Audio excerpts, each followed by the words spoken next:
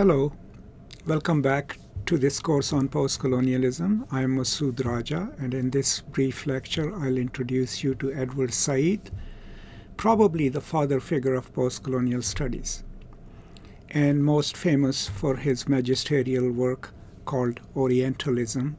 And I do have a brief lecture on Orientalism as a concept, but not necessarily a summary of the book itself. Now, Said was originally from Palestine and was a professor for a long time at Columbia University and taught modernism, comparative literature, and was actually the chair of comparative literature, and that's where he passed away as the chair of comparative literature. As a scholar, I think the most brilliant book written by Said was The Question of Palestine, the first book that ever defines Palestinian identity, and it got a lot of attention when it was published. But he became most famous for Orientalism, which was published in 1978. Now, in Orientalism, Said, using Foucault's theory of discourse, had argued that the Europeans produced the Orient, which we now call Middle East, according to certain tropes and certain images, so that no matter who you read, a historian, a novelist, or a poem about the Orient, the same image comes to mind. And hence the term Orientalism, which meant that that lens through which the Europeans saw the Muslim Orient is what he calls Orientalism, and it is discursively produced through an act of discourse, knowledge, and its production. So Said, that wasn't the only book he wrote. He also followed it up with Culture and Imperialism, which also is kind of a response to Orientalism, and it traces the responses to colonialism that come from the native cultures, and eventually goes on to produce quite a few books, a large body of work.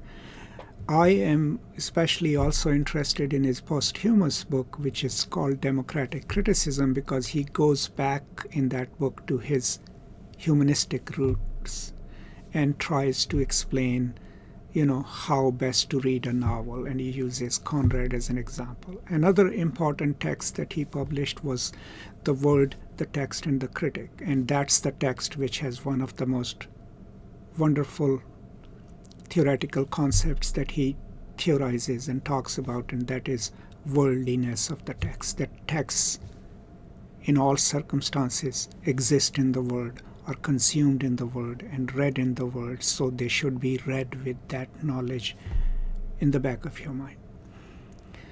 Other than being a scholar, of course, Said was also actively engaged in the Palestinian struggle for their nationhood, for their self-determination, and for some time was part of the PLO Council, especially before the PLO Peace Accords, the Oslo Peace Accords. But he eventually leaves PLO because of his differences with the leadership, but also he realizes that asking for a separate nation for Palestinians is a failure of imagination, because, in his view, maybe the Israelis and Palestinians could live together under one nation. So overall, while he has a huge corpus of literary and academic work, he was also an accomplished pianist. He also was actively engaged in the polemics of Arab and Palestinian politics in America, and would constantly respond to the Arabists and their anti-Arab views in his writing, in his speeches. Overall, for postcolonial studies, the work of Edward Said is absolutely necessary, and if you really want to develop, a good understanding of postcolonialism, I would highly recommend that you should read Edward Said, and especially Orientalism. Now, in Orientalism, the book, I'll briefly talk about it. I'll probably record a separate lecture on it. Said is using Foucault's theory of discourse, which I've explained in another lecture. But what he's trying to point out in that is that how does that view of the Orient emerge over 300 years in different languages, in different genres of literature and writing. And he recognizes Napoleon's invasion of Egypt as a originary moment for that, Because what he says is, and I'm paraphrasing his words, that Napoleon doesn't just go there with an army. He also goes there with an army of experts, the geographers, the scientists, biologists, archaeologists, and these are the people who record Egypt for a Western audience. They produce huge volumes of work which can still be found. And it is that act, he says, which cannot be done correspondingly from the other side, from the side of the colonized. This power to be there, to record, to produce knowledge about it for the metropolitan consumption. And so in Orientalism, Said's project is to see how that comes to be, how that discourse is developed, and how the Europeans create the Orient as this exotic and sometimes mystical and mysterious and dangerous other. And the reason it's significant for us to read and understand is because it is happening right now as well. Right? If you look at the United States, a certain politics is emerging. This politics is already creating certain demographics, certain groups of people as this absolute other, this unwanted other, the immigrants, right, the Muslims and others, in order to stabilize an American self that suits certain politicians, right? And the danger there is that in the process of doing that, they would have sort of destroyed the beauty of this diverse nation called America. So Said can be useful in so many ways. In real life situations, of course, we can always ask ourselves, how am I viewing a group? Why is my opinion based like this? And then that will help us question, okay, what discourses of knowledge have produced that worldview that makes me see a person a certain way or have an opinion about them, even though I have not even talked to them and I know nothing about it. That vision, that way of looking at others, may they be women, gays, lesbians, Africans, Muslims, Arabs. Orientalism allows us to question where our own assumptions or maybe prejudices are coming from. Are they part of our educational system? Are they part of the community in which we live? How have we internalized these things without examining them?